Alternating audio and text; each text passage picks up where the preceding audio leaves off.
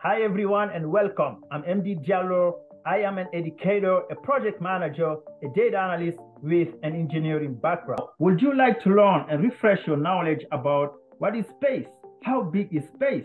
About our solar system, about our own star, the sun, Kuiper belt, the Oort cloud, beyond our solar system with exoplanets and galaxies, planets, dwarf planets, moons in our solar system, and then learn about eclipses, asteroids, comets, and meteors, and a lot more. Here is an example. Asteroid and comets impacts are capable of ending life as we know it, as well as advancing it.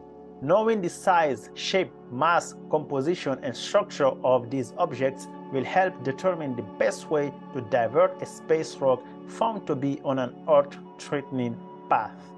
NASA's Near-Earth Object Program was established in 1998 to coordinate efforts to detect, track, and characterize potentially hazardous asteroids and comets that could approach our planet Earth. Good luck with everything. Please stay safe, stay strong, and stay well. And bye-bye, bye-bye, bye-bye.